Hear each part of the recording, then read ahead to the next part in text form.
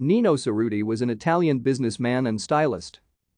He founded his own haute couture house, Cerruti, in 1967 in Paris. He managed the Italian family business L'Ufficio Fratelli Cerruti, which was founded in 1881 by his grandfather. Cerruti was born in Biella, Italy, on 25 September 1930.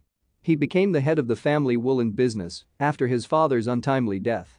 His grandfather had founded a textile mill in Biella in 1881.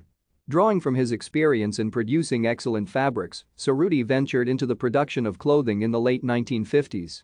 His first men's collection, Hitman, was shown in 1957 and was considered a revolution in men's wear at the time. From 1964 to 1970, Giorgio Armani, who later founded his own eponymous fashion empire in 1974, worked for Cerruti at Hitman. Eventually, in 1967, the Cerruti menswear line was launched, which was to be followed by a womenswear collection a year later.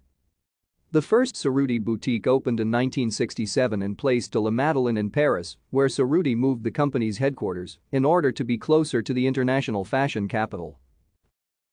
Thank you for watching. Like and subscribe if you would like to view more of our videos. Have a nice day.